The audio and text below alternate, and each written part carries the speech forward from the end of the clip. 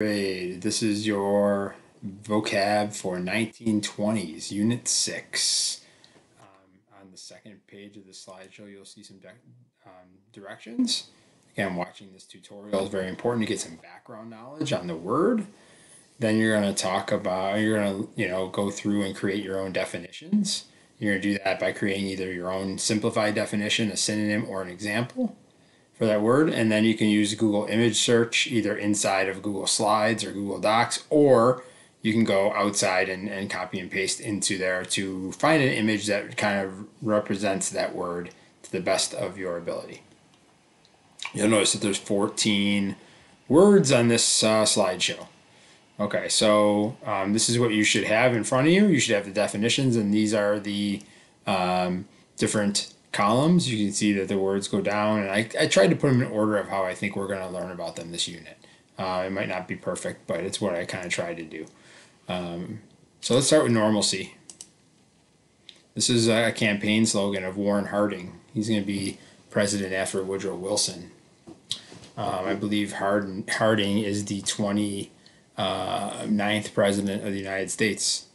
And after the war, returning to normalcy, how were things before the war? Well, we were an isolated nation in terms of European affairs. We were imperialist on our side of the world, but we wanted to kind of stay out of European affairs and kind of work on our empire, so to speak, our side of the globe in the Western Hemisphere with Latin American affairs and making sure we're kind of being that police force on our side. But really, it's returning to a policy away from Europe.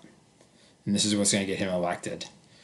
All right, the second thing we're going to talk about is prohibition. Prohibition is the ban on alcohol. We talked about this through the temperance movement in Unit 3 with the Progressive Era. And we're going to kind of talk about, now that prohibition is banned, what are some consequences of this? What is this going to lead to? And the 18th Amendment of the United States is what banned prohibition. And ironically, the 21st, which is the legal drinking age, 21st is what repealed it. Bootleggers. These were the individuals who were illegally transporting and selling alcohol during the Prohibition period, 1919 to 1933. It lasted about a decade and a half. And it's going to lead to some things like organized crime. So organized crime, mafia, if you will, they were bootleggers. And they smuggled and stole alcohol and made it illegally.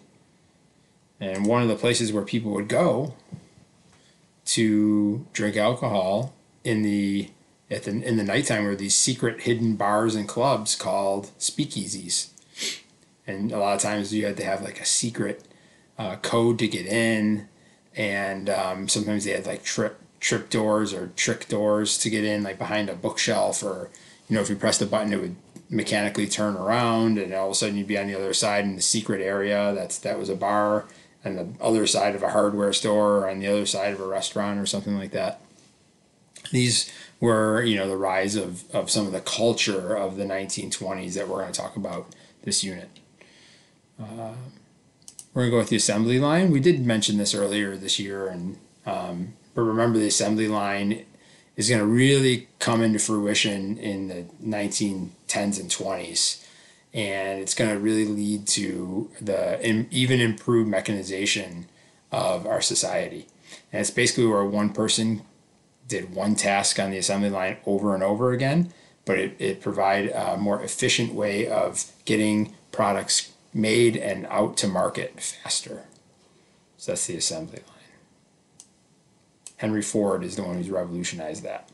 Then we have electrification, process of providing electric light across our country. And you can see here from the image of workers trying to connect more suburban and rural areas to make them electrified away from the cities. The cities were getting electrified faster, but the further away from the cities, the more difficult it was. But this is going to, again, having electricity is going to make the light at night happen. It's going to make, machinery work through electricity is going to make machinery more efficient and cheaper to use, and more kind of diverse in terms of its use.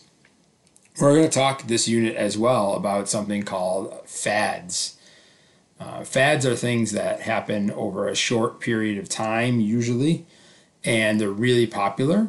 And sometimes it's an activity and interest. In this picture, you see flagpole sitting. That's a very popular 1920s fad, along with dancing to Charleston, silent films, playing mahjong or crossword puzzles. There's all kinds of fads that develop. Some of them last over time, some of them fade away.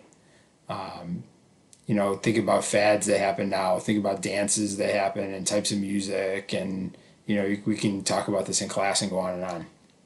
Installment buying is our next word. Installment buying is where instead of paying for everything up front, you pay for something over the course of several weeks or months or years. So instead of buying a car, right, and buying it all now, you pay for 5 years a monthly charge. That's installment buying. And that's going to come out in this time period where instead of buying everything all at once, now you usually pay interest on that. So whatever $5,000 item might have a 5 or 10% interest charge. So you might end up paying over the course of a year or two more than $5,000 on it. But since you're only doing a monthly payment, you can actually afford it. Whereas before, if you couldn't afford the whole thing, then you couldn't buy it. Intolerance is something we're going to talk about as well during this unit because of the second rise of the Ku Klux Klan and this idea of nativism that we'll talk about next, where it was favoring of native-born versus immigrants. So there's going to be a lot of unwillingness to accept different views during this time period of the 1920s. And nativism is going to be our next vocab word. So again, it's that idea that, because of wars we fought and because of the fact that many immigrants have come to the country over the course of the last several decades, native-born Americans are starting to feel a little bit of hatred towards immigrants because maybe they are not assimilating or not accepting the American way. They're trying to bring their own way of things to the United States, and sometimes that scares people. Next is the quota system. During this time period, we're going to see a limiting of certain nationalities, how many may enter the U.S. per year. You can see from this picture using that idea of a filter because all these people want to go in, but only a certain amount can come into the United States. So that's a quota system.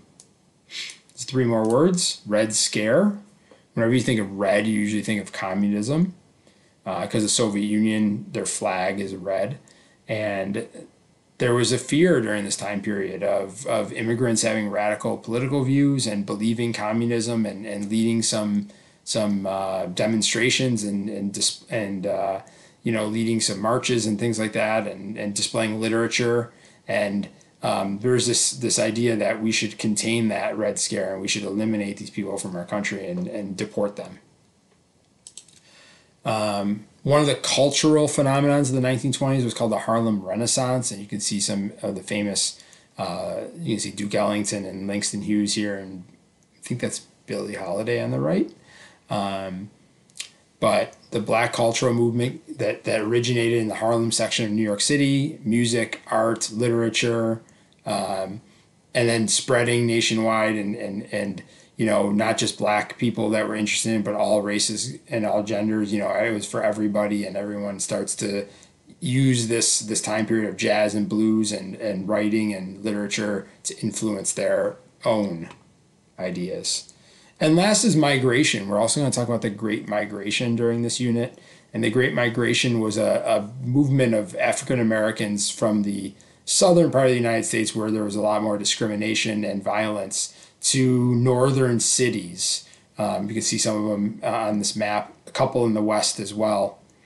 And they're moving there to escape the violence, but also to have some opportunities to work in cities. And this Great Migration is going to change the landscape of the United States and how, African Americans that are dispersed throughout the United States, instead of just being confined to the South, there's going to be a lot more African Americans spread throughout the country. Okay. All right, if you haven't done so already, begin working on the 2 columns to the right, and make sure you write down the due date. That'll be posted to Google Classroom. If you have any questions, let me know.